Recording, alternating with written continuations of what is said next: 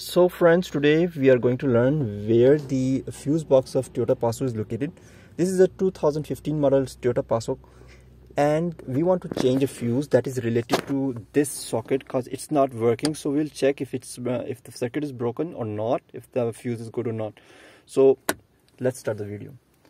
So this is the place where the fuse box of Toyota Passo is located, and we'll open this sheet, this one, and we will see the fuse box. So how can it be opened? It's very simple to open this. It has two clips here, or locks here. We'll have to just push them aside and we'll pull the sheet down. So let's start the video. It's like this, and there is a little lock here in the middle of the sheet. We have to just pull the sheet down and it just gets opened. So this is the fuse box of Toyota Passo 2015 model, and there is a fuse puller in it which comes with the car, this white thing. So we can pull the fuse from this fuse puller. For that we have to look at the fuse location. Where is it located? And behind the sheet there is a diagram of location of all the fuses. So let's locate where is the fuse that is related to the socket.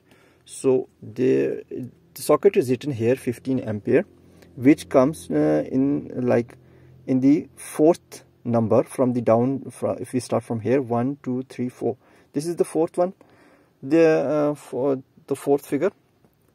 So we will pull this fourth fuse and see if it's good or not. So coming back to the fuse box here, we'll use our fuse puller, and this is 1 2 3 and 4. This is the fourth fuse from the end, and this is the fuse. Let's see if its circuit is broken or not. And see friends, this is the problem here. The circuit in the fuse is broken, so we'll just have to replace this 15 ampere fuse. We got one with us. Here it is, and we will replace this 15 ampere fuse with this one and see if the problem gets solved. So it's very easy to plug in the fuse again. You can do it with your hand, and we'll just place back the fuse puller, and we'll put the sheet back just like this.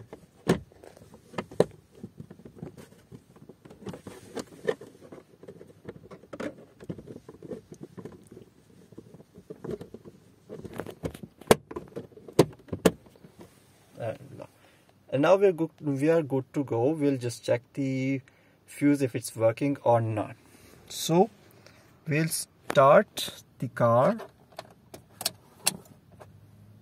and we'll try to see if it's working or not. Let's see.